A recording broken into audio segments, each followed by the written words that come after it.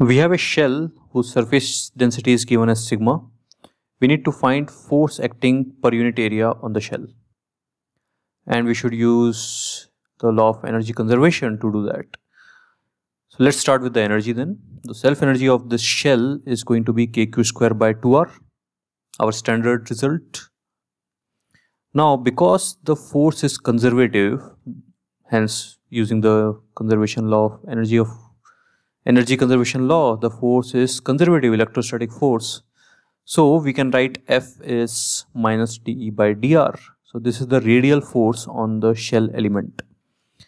And because of the symmetric nature, this force is going to be same on all the radial elements.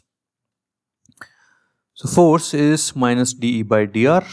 So if you do that, you will get minus kq square by 2 d by dr of 1 by r, which will be minus 1 by r square. Minus minus becomes positive. It will be kq square by 2r square.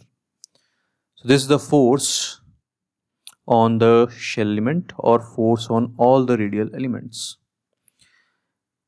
which means the force per unit area which we need to find is this force divided by shell area, which is 4 pi r square.